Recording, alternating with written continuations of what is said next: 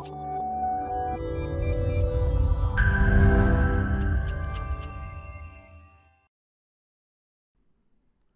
folks, Ron Ray here, Returning 65 Solutions.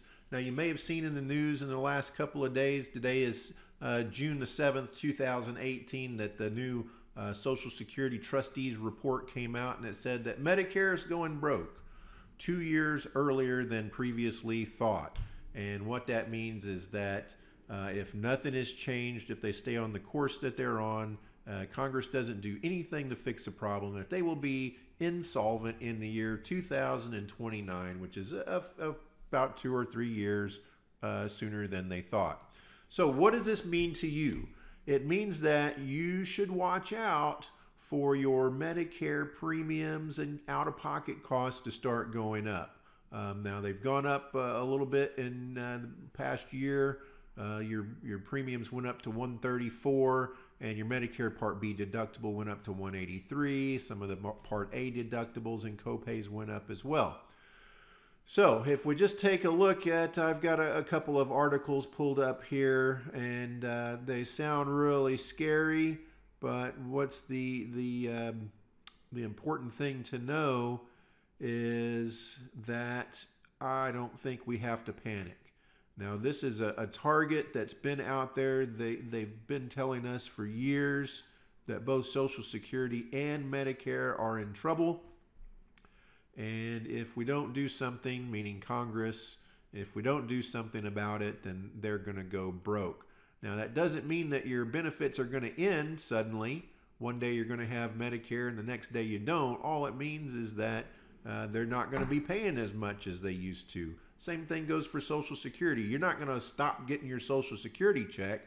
It just means that in the year 2033 or 2034, when it does go finally insolvent, they are just allowed to reduce your benefits by 25%. So you're going to take a 25% pay cut, which is a big pay cut, but you're still going to be getting some benefits. Now, I think that Congress will probably act, but you never know. They are Congress, and they don't always do the right thing. But I'm not here to talk politics. Let's just get into some facts. Now, this is the Kaiser Health News. This seems to be a pretty objective news source for healthcare. And I just want to point out a couple of things. It's really towards the end of the article.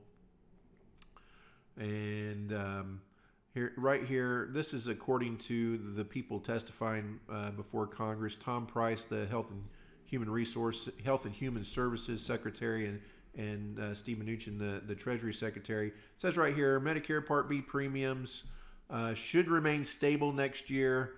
Now those premiums that you pay really only represent about 25% of the total cost of Medicare Part B, and the other 75% is made up out of the federal budget. But you should probably expect those to start creeping up just a little bit. They've been kind of phasing in some increases in that Part B premium, especially as you get a cost of living increase in your Social Security. Your Part B premiums will almost certainly go up as well. So they give you a little bit on one side and they take it back on the other side. So that is just kind of a quick rundown of what's going to happen. Now, again, we don't need to panic. You're not going to lose Medicare. You're still going to have it. You might just pay a little bit more for it. We'll know those numbers somewhere around late October, or when those Medicare premiums usually come out and are announced by the service. So here's what you need to kind of prepare for. Even though these out-of-pocket costs and these premiums are going up, if you have a good Medicare supplement, like say, I don't know, a Plan F or a Plan G or a Plan N, or one of these good Medicare supplements that simply supplements Medicare. So Medicare pays first, and then your Medicare supplement pays your share or a portion of your share, then you really don't have much to worry about, because the Medicare supplement is going to pay these increases. Now, in the case of a Plan F, it just pays everything. So whatever Medicare doesn't pay, your share, the Plan F pays it for you. So you're not going to notice any of these changes except in that Part B premium. Now, if you have something like a Plan G, and the Plan G doesn't pay the Medicare Part B premium, which is of 2018 when we're making this video, is $183. So let's say next year that Part B premium went up to $200. well, you would pay that increase. But of course, a Plan G is more economical than a Plan F because the premiums are lower. So when we do those calculations, usually $300 or $400 a year less, but you're only paying $183 out of pocket. So it ends up saving you a net savings. So that's kind of what we do here. We educate people on Medicare and their choices and the different supplements and types of insurance that are out there, how Medicare works, what it does for you, what it doesn't do for you. If you ever have any questions about this, just give us a call. The number is 800-515-4031, or you can reach out to us on the web. It's www.t65s.com.